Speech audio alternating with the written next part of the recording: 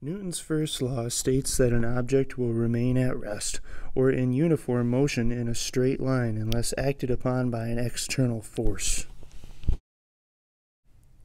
Here are a few examples of Newton's first law.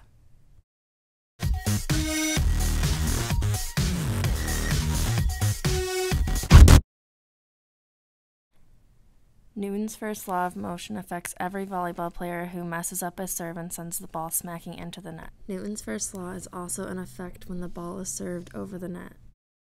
Another example would be a player's forearms after bumping the ball. The forearms create an unbalanced force on the ball, changing or stopping the motion of the ball.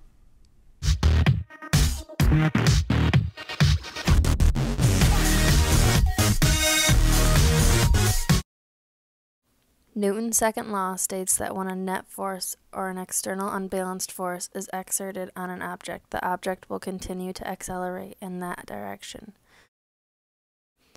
In these videos, the ball is being applied with a strong downward force. This is an example of a net force being exerted on an object. The ball will continue in this motion towards the ground. Another example is when a ball is being set into the air. The player uses their fingers to apply a net force on the ball, creating the ball to accelerate in the direction they wish.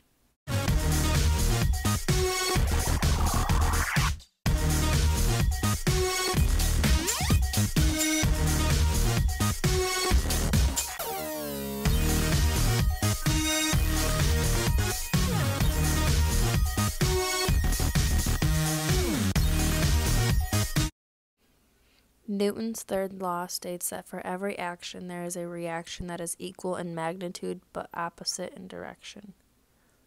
An example of Newton's third law is when the ball hits the player's arms and the player creates a bump. This is assuming the player does not lift their arms, creating a force acting upwards on the ball. The harder the ball comes down on their arms, the higher and further the ball will travel off of their arms.